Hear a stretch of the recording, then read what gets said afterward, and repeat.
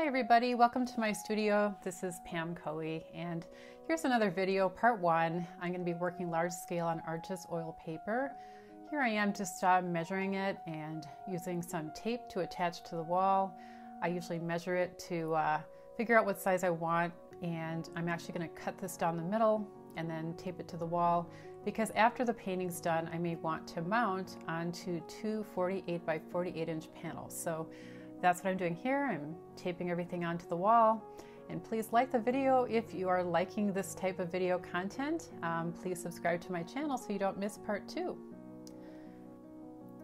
Okay, so now I'm putting on those dry marks, which I love to start with. I consider this to be my play stage.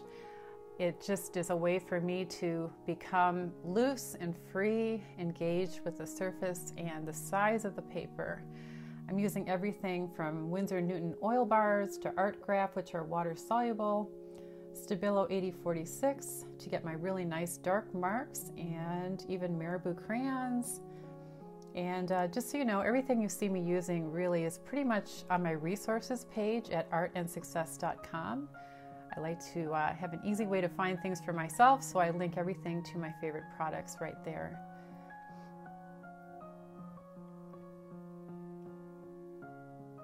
Here's a close-up.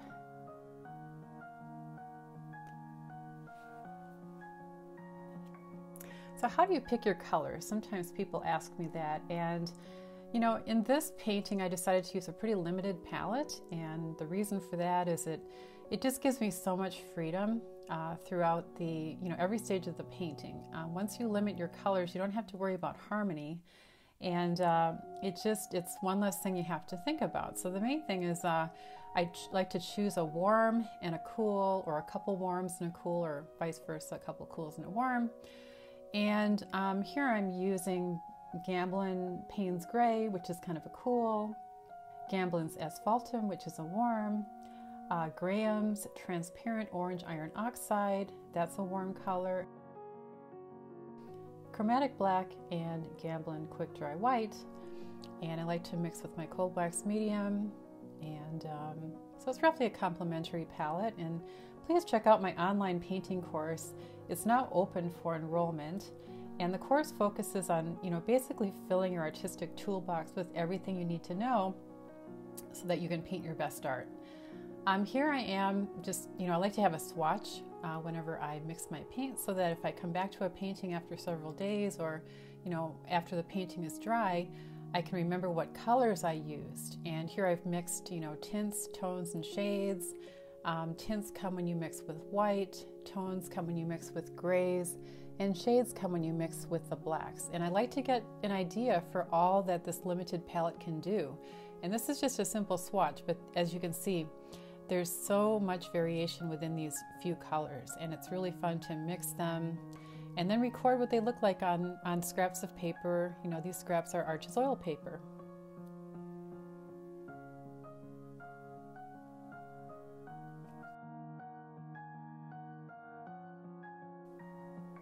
And here's a close-up of that palette. I get a lot of people asking me about, how do you make drippy paint? Because it's fun to paint with brushes, with the cold wax medium and oil. So here I am mixing a 50-50 solution of Galkyd to Gamsol. And here I'm using really long handled brushes. You can't really see it from the angle that you're looking at the video, but these are really fabulous, and they're called Jewel Plein Air bristle brushes. And I believe this is like a number 6 bright. And again, I list this on my resource page because it's kind of hard to find. I just recently ordered some, and they're easy to travel with, they're really lightweight, and they're super long handles, so you can be really free. Now you're just seeing, basically my process of play. I've got the drippy paint going, and I kind of just go back and forth between the warm colors and the cool, thick and thin, the drippy paint versus, stiffer paint. Love to make marks. This video is sped up about 1,000%. Again, I wish I could work this fast, but in the real world, that really isn't the case. This has really been edited way, way down. And this is really just the beginning stage, so just play. It's going to be developed in future videos. So again, please subscribe, and then you won't miss part 2, and who knows, maybe there's going to be a part 3. I never know.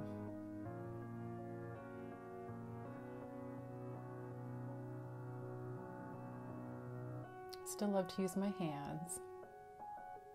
Just make sure you have gloves on.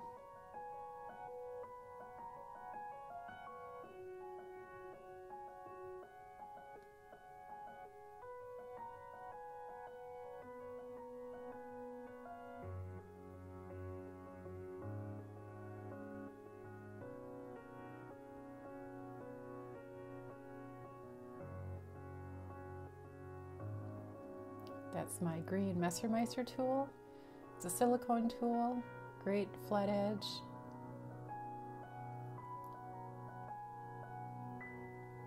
And these are the really big RF pigment sticks. Just love to use them for mark making. And usually I'll bring them in more toward the end of a painting, but sometimes I'll, especially on a work on paper that's meant to be kind of more loose, they do take a little bit longer to dry, but I just love using them.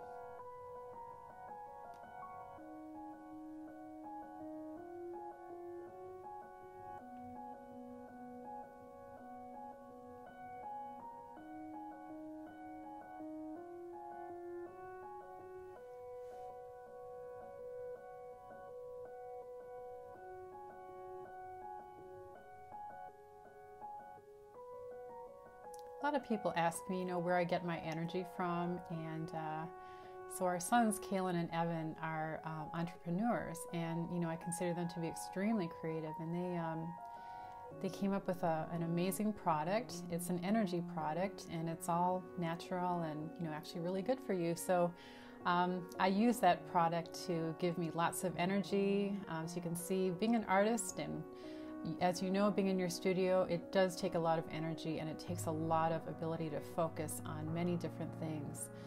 And literally this product, there is a story behind it, and it really helped me to get through grad school.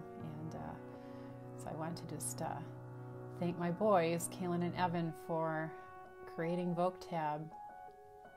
And I'll have a link to it so you can actually check it out for yourselves, because you might enjoy having that in your studio as well.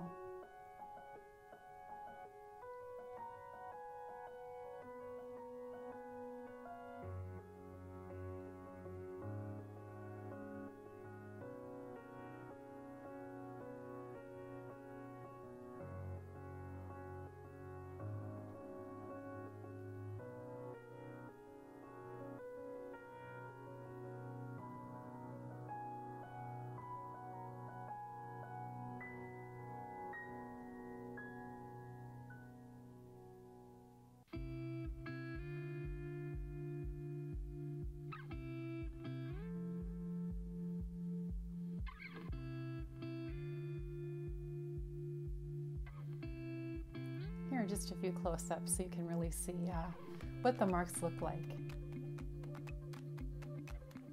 That's the R&F pigment stick. Here's where I took my gloved hand and just sort of, move that pigment stick downward, and more blending with my hand. Drips. Pretty thin paint, lots of white paper still showing. That's that transparent earth orange. It's still so beautiful.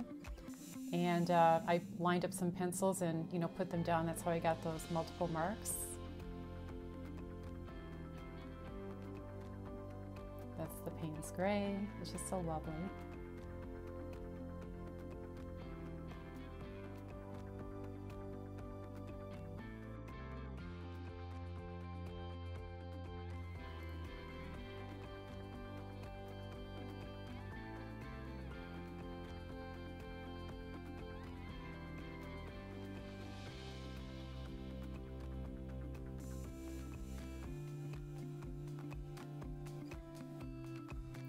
So thanks again, everybody. I really appreciate you watching this video. And again, please hit like if you enjoyed this content.